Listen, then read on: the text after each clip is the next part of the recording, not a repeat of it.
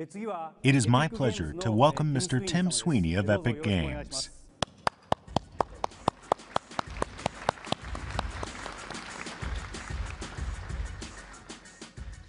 Thank you very much. Here we are seeing Unreal Engine 3 running live on Sony's next generation portable platform. こちらがソニーの NGP 上で稼働している Unreal Engine 3です。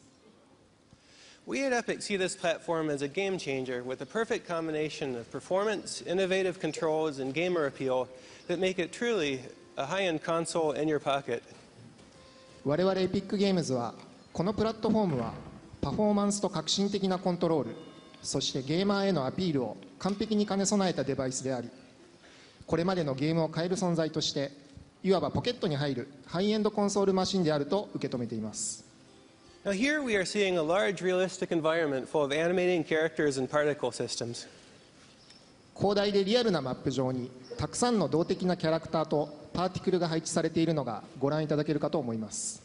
The quality is further enhanced by anti-aliasing and post-processing effects, which give the scene a next-generation appearance. アンチエイリアスとポストプロセッシングによりクオリティが格段に向上しており、まさに次世代のグラフィックが実現されています。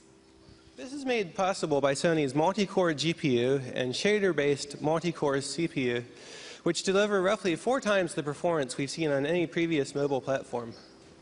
これは SCE のマルチコア CPU と最先端のシェーダー対応マルチコア GPU によって可能となったもので、従来の携帯型端末と比較してもおよそ4倍のパフォーマンスを発揮しています。And as developers, we love Sony's console-style operating system, which provides efficient control over memory and other system resources. そしてまた開発者の立場から申し上げますと、我々は SCE のコンソールスタイルの OS は素晴らしいものだと感じています。この OS によりメモリーやその他のシステムリソースに関して効率的な管理が実現されています。And now we're going to show Dungeon Defenders, an Unreal Engine 3 game developed by Trendy Entertainment. こちらはトレンディエンターテインメントが Unreal Engine 3を使って開発したダンジョンディフェンダーズというゲームです。This game was originally built for PlayStation 3. Then the team moved it to the portable device with less than 1 week of development work. このゲームはもともとは PS3 用に開発されていましたが、開発チームは1週間もかからずに NGP へ移植することができました。The portable version retains the full detailed textures, characters, and level designs without any reduction in quality whatsoever. テクスチャーのディテールもキャラクターもレベルデザインも全くクオリティを落とすことなく、すべてがそのまま NGP へ移植されています。Its gameplay experience is enhanced further by the combination of console controls for movement and the touch screen for more precise interaction. 移動用に従来のコンソールゲームのコントロールを用いつつ、タッチスクリーンによる正確な入力システムを併用することで、プレイアビリティも大幅に向上しています。As this shows, thanks to the hardware's unprecedented performance, developers will be able to utilize their AAA game development experience, tools, and content for future mobile projects.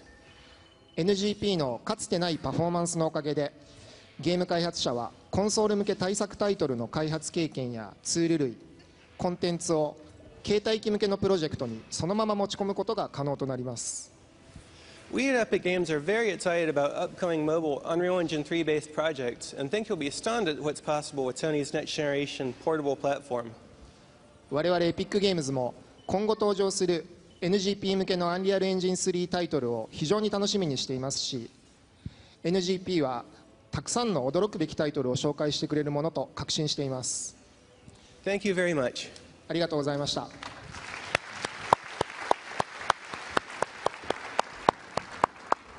Thank you very much, Tim. Thanks.